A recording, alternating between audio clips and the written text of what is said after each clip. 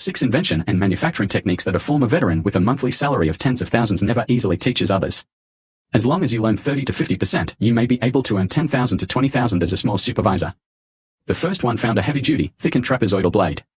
Fix it on the wooden clamp, cut it diagonally, then cut a strip on the column surface of the steel bar to stick out, then drill a small hole horizontally and put the blade in. Make a mark along the location of the small hole, turn on the flamethrower, and clamp the lifting blade. After high-temperature ignition, drill a small hole along the marked position and use nails to connect them in series. After it is ready, it is a red knife tool. Use it to repair and disassemble some special processes. It is very handy. Secondly, find a long screw, put a rubber pad on it, cut it in half, remove the excess part, and then screw a nut into it. This method is especially suitable for use on machines with rubber pads in the middle and upper and lower screws. Fixing can prevent the machine from shaking. The third one is to find a single-headed Torx wrench and draw a bisecting line along the head and the middle. Then fix it on the clamp and bend this handsome angle grinder along the middle of the Torx wrench. Cut it into two and then the two halves of the plumb wrench will be linked in turn and become a tool. For example, if you want to take out the shaft, the fluttering place in the middle will be used as a support point to press the reverse force on both ends of the handle. It can easily squeeze the shaft inward. The fourth one is to find a face cutter gear and fix it on the pliers. Drill a small hole in it and prepare to put it in the middle of the big iron ring.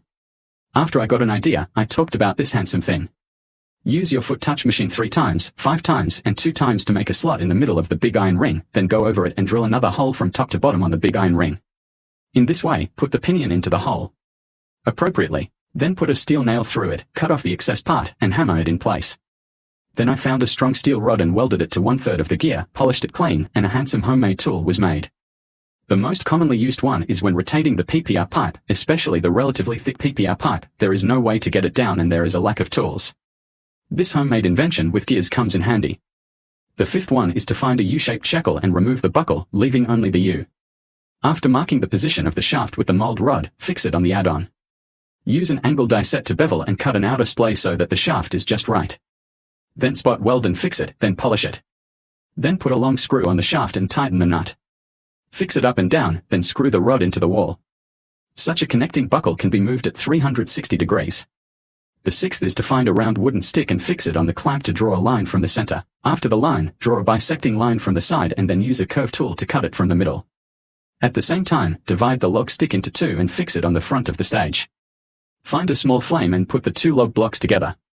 Once the screws are fixed together, it can be opened and closed easily like this. Then find a semicircular frying pan, align the clips at both ends vertically, and fix it like this. Drill a small hole from the middle nut position, and then put it back on. Go back and fix the 2 ends with long screws.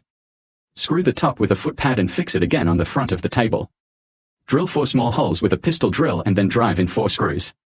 This way, when you open and close it, you can fix the small spacer to avoid holding it with your hands. The 7th effect is unexpected. Ordinary vice pliers can have such a wonderful effect. Open the jaws and fix them on the clamps. Cut a groove along the flat groove, then find a T-shaped row and fix it on it. Cut a 5 mm thick T-shape horizontally on the vise.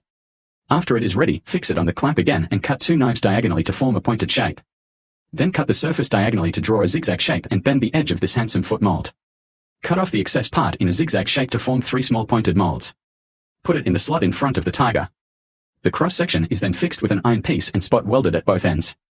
Knock off the welding slag. 80% is completed. Fix it again on the shallow cross-section, stick double-sided tape on it, repair it, stick a soft rubber pad on it, put the small pointed shaped mold on it, and you can start working. This way, it is quite easy to make a special texture for a certain part of the sachet leather. It is relaxed and has a handmade personality. Not only does it not damage the leather surface, but the specifications are also very unified. Today's invention and production is here. If you want to watch more creative production and inventions, like, follow and follow. Send to favorites for the next issue to be more exciting.